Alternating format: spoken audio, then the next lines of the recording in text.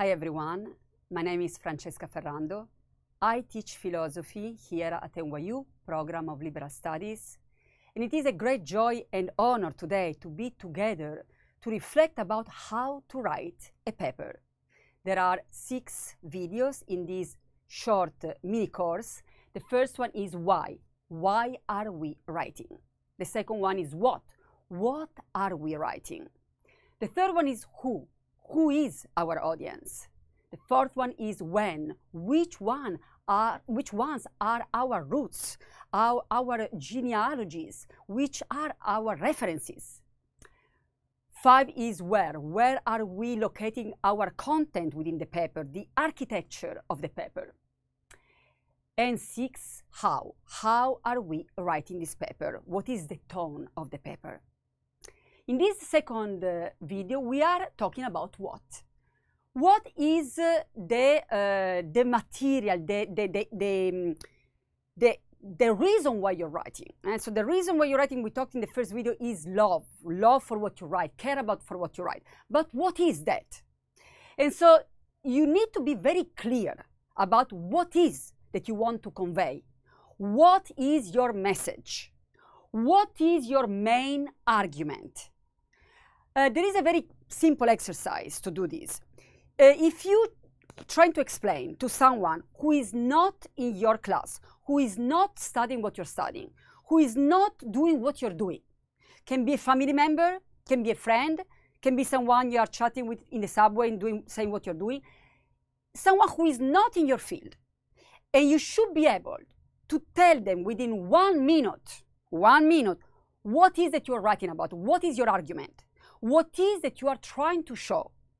So your argument should be so clear that you can summarize your argument in 1 line. 1 line, your argument, 1 line. In 1 minute of conversation, you can explain what is that you are trying to express.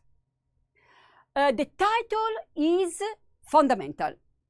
So this is true for everything you're going to be writing about, being that a poem, being that a job application, being that a book. So the title is what catches your audience, is the first input. And nowadays people are overwhelmed with so much material. There is so much to be reading. So much information is accessible.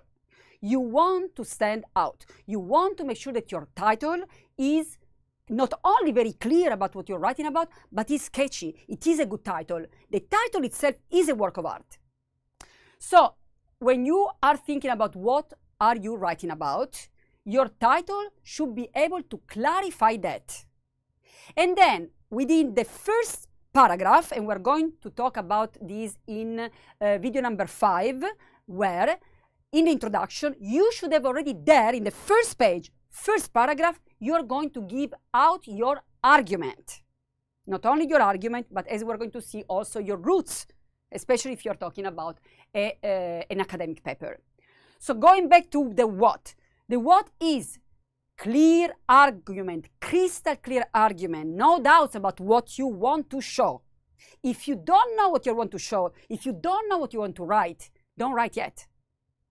Another way to do about it is maybe start writing as a draft, and while you're writing, the argument may come up, it may be very clear to you.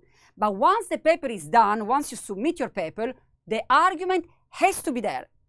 A paper with no argument cannot be an A, because the whole purpose of writing a paper is sharing your argument. If there is no argument, what are you writing about?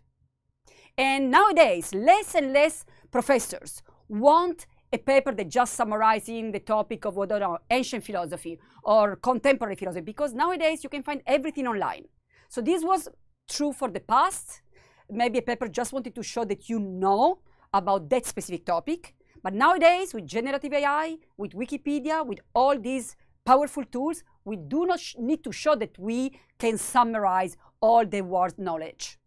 Although we will show in our 4th video that philosophy, but any academic writing, has to be rooted in knowledge that is been around much longer than us.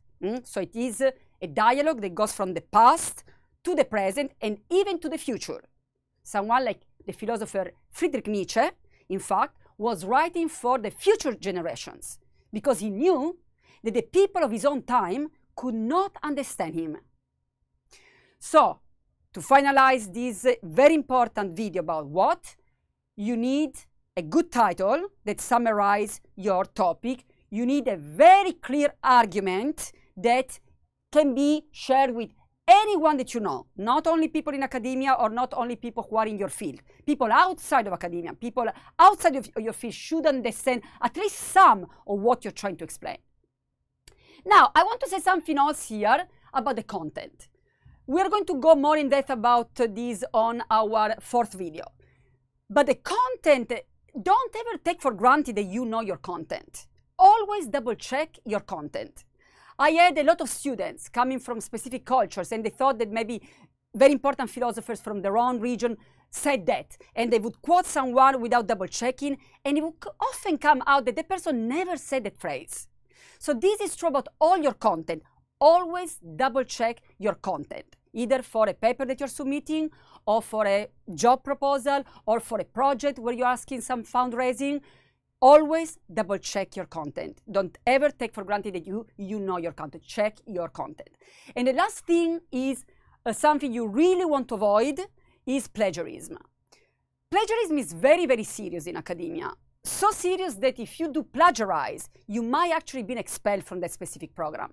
Is that serious? Why is that serious? Because academia is not just about being original thinkers. It's about knowing how to study. No one is expecting you to bring, the creativity of the universe from A to Z. We are here, we're all a diverse range of humans to do that together. We don't need you to know everything, to be omniscient. But we need you to know how to study, to recognize your roots, and to acknowledge them. So for instance, I might think that I am a genius proposing the thought experiment of the eternal recurrence, which is a really great experiment that, again, going back to Nietzsche, he proposes. And then when I studied it a little more, I realized that this was actually shared vividly and clearly by such a great philosopher. In one of the most amazing books, Thus Spoke Zarathustra. So even if something sounds like, it became part of you, and now you really own it, you need to acknowledge the people who came before you, who did the work for you. And from there, you can fly as a bird and really bring your own originality. So just to say one more time, plagiarism not only is really serious, so if you use someone else's work and use your name, you can really be, expelled from the program. It's that serious. Second of all, you need to understand that you don't have to know everything. Acknowledging other writers, other philosophy is part of the academic path, is recognizing your roots. By recognizing your roots, you can nourish them. And one more thing about plagiarism is nowadays there are powerful tools like generative AI, for instance. Now, you really always double check with your professor if it is okay or not to use that. It is usually never okay to just ask generative AI to write the paper for you. Why is that? Because you're spending years in an academic program to learn. And so this is not the time to go the shortcut. This is the time to really refine your tools. If you don't do it now, you may have less time later on. Let's say when you're working, maybe some of you are watching this video because they are writing a project for some fundraising at their job, at their jobs, and they might have to rush, and and they will not have all the time that maybe a student at university has to really refine your tools. The people who are watching, who are studying right now in an academic program like NYU Liberal Studies, take this time for you. Refine your tools. This is your lab. These years are your lab. So generative AI can be interesting. For instance, I'm going to ask my students to write dialogues with generative AI. What is the existential take, for instance, of generative AI? Be in a dialogue, ask them questions that are not just, what does Nietzsche think about the eternal recurrence? So you can play around with that. You can place parts of your, dialogues, but you always need to credit. You always need to let the readers know that this was generated to generative AI. And again, if you're writing an academic paper, always double check with your professors. A lot of professors are going to say not generative AI. Some of them may say, okay, but in a creative way where you are still really using this time to write a paper to refine your tools. So to summarize, the what is fundamental. If you are unclear about what is your argument, take 1 day, take 2 days, meditate on it, take a really nice walk in the forest if you can, or Central Park if you are at NYU here, and really make sure that what you want to write about is what you are actually writing about. So thank you so much for your kind attention. Enjoy the journey of writing. My name is Francesca Ferrando, and in our next video, we are going to talk about our dear audience when we are writing something. Thank you so much.